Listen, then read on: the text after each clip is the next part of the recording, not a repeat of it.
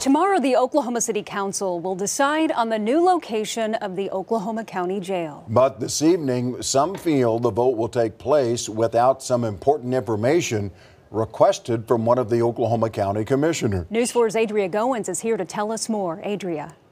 Well, Gina Standridge says she filed an open records request in February asking for text messages and emails between County Commissioner Miles Davidson and a member of the Jail Board Oversight Committee, as well as Crooked Oak Superintendent Bradley Richardson. She says she hopes it will clear up if there were deals being made for the site.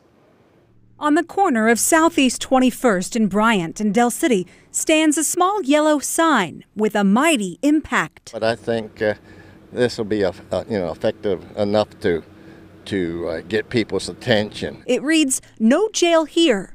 And Robert Kuhn says it's led to a lot of conversations with his neighbors, unaware that a block away in Oklahoma city limits is the proposed site of the new city jail. Say aye. Aye. The controversial location is people like Gina Standridge, who's been at every commissioner's meeting questioning the process. It just led me to think maybe more was going on. She, along with Mayor Floyd Eason, filed an open records request in February.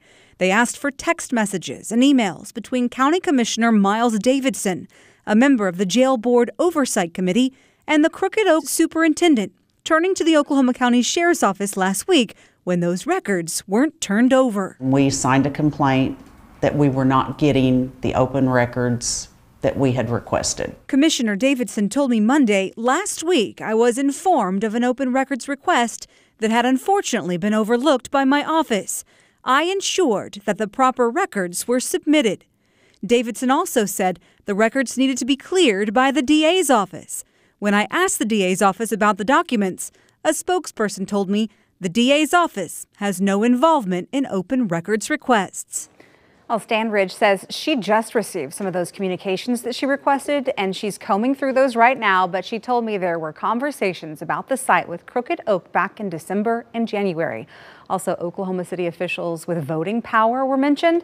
One text saying they need to get their votes in line.